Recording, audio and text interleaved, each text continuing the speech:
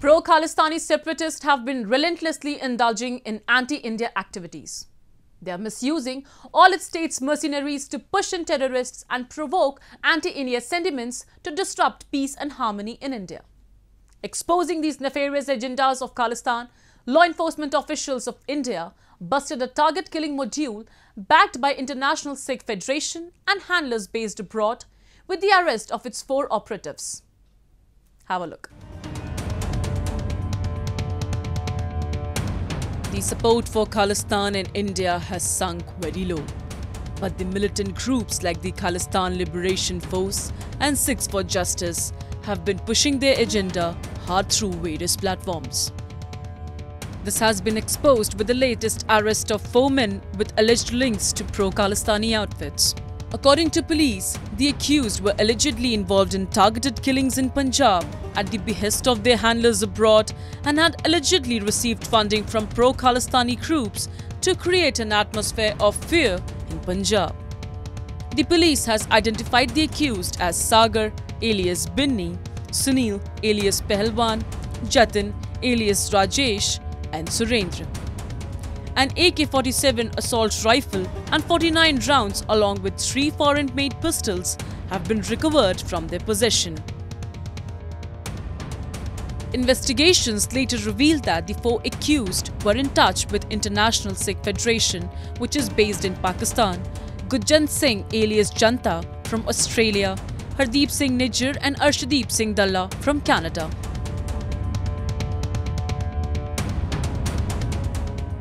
In the recent farmers' protest, we have seen that there were Khalistan flags and slogans of Khalistan and banners of Khalistan that were coming up.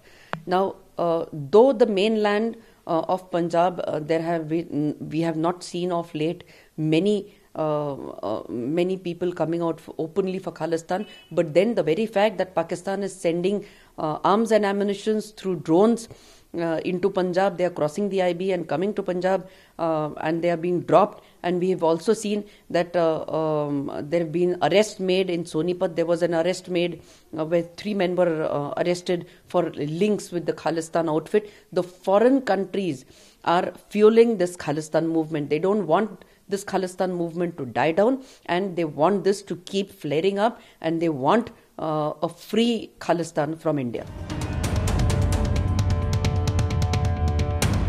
Pro-Khalistan separatists settled abroad are making repeated attempts to grab the attention of the world Sikh community by indulging into violence. Just few months back, Pak-backed Khalistan ideologue Gurpant Singh Panno of banned outfit Sikhs for Justice released a video in which he threatened Indian Prime Minister Narendra Modi and tried to instigate common youth. The likelihood of Khalistan groups receiving funding, support and military training from Pakistan is also significant, as Pakistan for decades has been sponsoring and aiding Khalistani terror organizations on its soil to carry out terror-related activities in India. Indian diaspora has been continuously facing threats from such brainwashed Khalistani sympathizers who are being funded by ISI. The first thing that the security forces should do is increase a lot of intelligence. The intelligence sources should give apt information, and they are giving apt information.